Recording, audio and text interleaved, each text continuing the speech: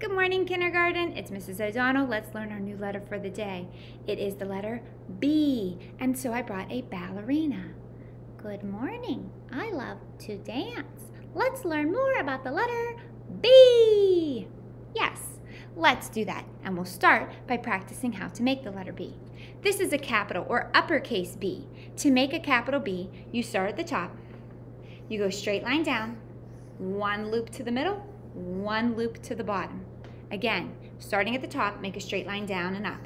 Then one loop to the middle and one loop to the bottom. Let's practice making a capital B in the air. Use your pointer finger. Straight line down and up. Loop to the middle, loop to the bottom. Last one, straight line down and up. Loop to the middle, loop to the bottom.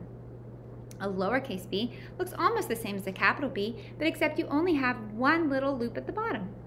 So to make our lowercase b, we're going to make our straight line down with one loop at the bottom. Straight line down, make a loop.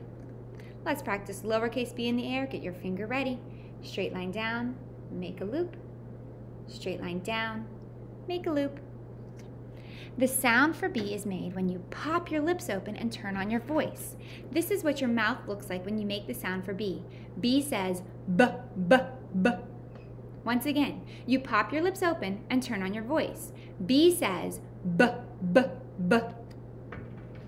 My motion for the letter B is B, B, bounce.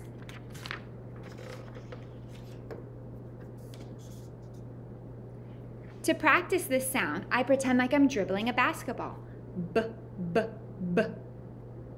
Once again, the sound motion for the letter B is to B, B, bounce.